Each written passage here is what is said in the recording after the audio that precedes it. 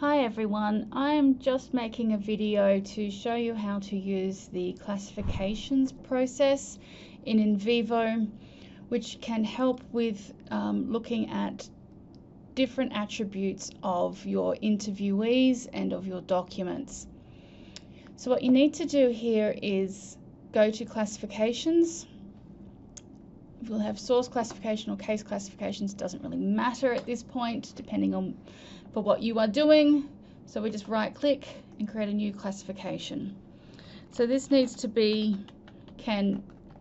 you can classify your interviews from your secondary data, from your literature. If you have everything filed together, it just creates a new way of filing things. But in this case, I'm just looking at my interview data, so I'm going to call this classification interviewees. So now that I have this new classification called interviewees, I'm going to add a new attribute and I'm going to call it gender. And then I click on values and I click add value. Oops, I'm going to call male. I'm going to make it colored, so I'll make that one male's green when I code it that, and I'll make the females purple. So that was add, select color, added female, select color. I can resort if I wanted to, but I'm not that interested.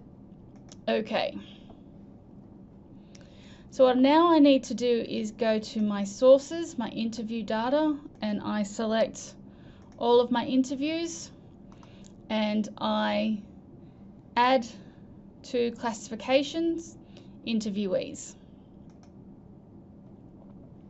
So these are now all in my interviewees classification. So if we go to interviewees, I need to double click on interviewees, and these are all the documents or sources that have now been classified as interviewees. And here on the right, you'll see that our category of or attribute of gender has been added. So I can go through my interviewees and I can assign them a gender. So it means that when I do coding, I look at the things all coded at the same node, it will show me in the coding down the side who has said what. So I can add in age, I can add in location, I can add in usage preference, category data. So there's a number of different ways that you can categorize your interviewees using this classification system in NVIVO that will make your analysis easier.